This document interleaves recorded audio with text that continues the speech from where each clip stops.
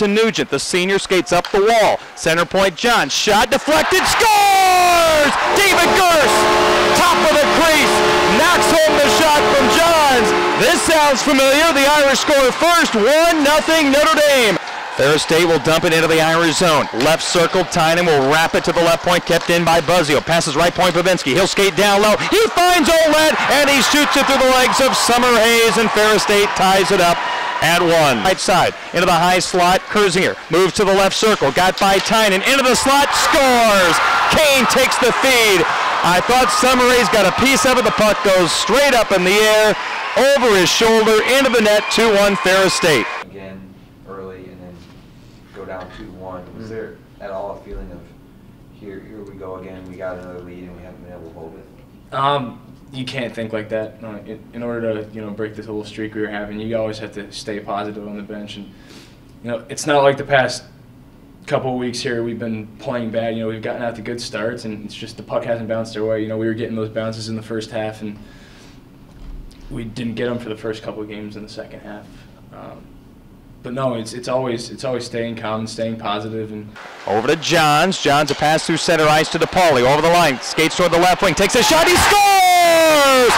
Wrist shot, DePauli. Thank you very much. Energy back in the Compton. Thomas DePauli, the freshman, scores his 4th. Pass down low by White, picked off by Calabrese. Summer Hayes gets his stick. The Irish move it into the Ferris State zone. Nugent, left dot, he scores! Kevin Nugent's first career goal! Attaboy, Kevin! He roofs it! Top corner, glove side, Kevin Nugent! Sam Calabrese chipped the puck up, and I think Mario Lucia just chipped another puck to relieve pressure, and I just got it and closed my eyes and took a shot like I've been doing for the past 4 years here, and this one happened to go in. So, what was that moment like, just realizing it went in and kind of everything that was going through your head afterwards? Well, to be honest with you, I was just happy to put our team ahead.